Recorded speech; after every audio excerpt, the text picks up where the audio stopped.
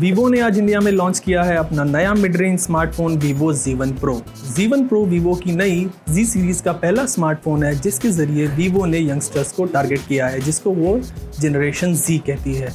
Vivo के मुताबिक ये फ़ोन जो Z सीरीज़ का है ये यंगस्टर्स को पसंद आएगा और उनको अट्रैक्ट भी करेगा। इस फ़ोन की कीमत वीवो ने 14,990 रखी है।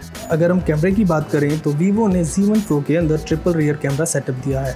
इसका प्राइमरी कैमरा 16 मेगापिक्सल का है f1.7 अपर्चर के साथ। दूसरा कैमरा इसका वाइड एंगल लेंस है जो कि 8 मेगापिक्सल का है, जो कि आपको वाइड एंगल फ़ोटोज़ लेने में मदद करेगा। तीसरा कैमरा इसका 2 मेगापिक्सल का है जो कि पोर्ट्रेट फ़ोटो यानी बोके इफेक्ट में आपको हेल्प करेगा।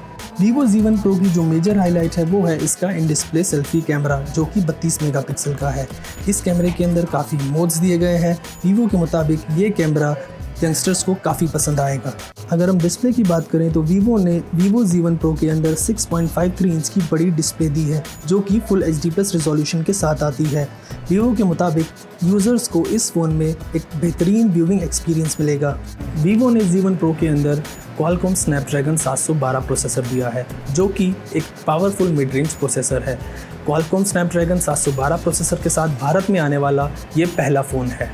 वीवो ने इस फ़ोन को 3 वेरिएंट्स में लॉन्च किया है, 4 GB रैम और 64 GB मेमोरी जिसकी कीमत 14,990 रुपये है, 6 GB रैम और 64 GB मेमोरी जिसकी कीमत 16,990 रुपये है, 6 GB रैम और 128 GB मेमोरी जिसकी कीमत 17,990 रुपये है।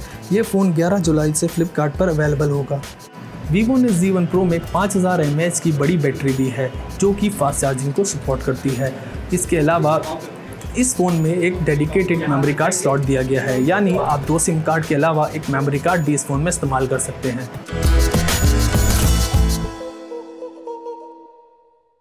ये है ABP न्यूज़, आपको रखे आगे।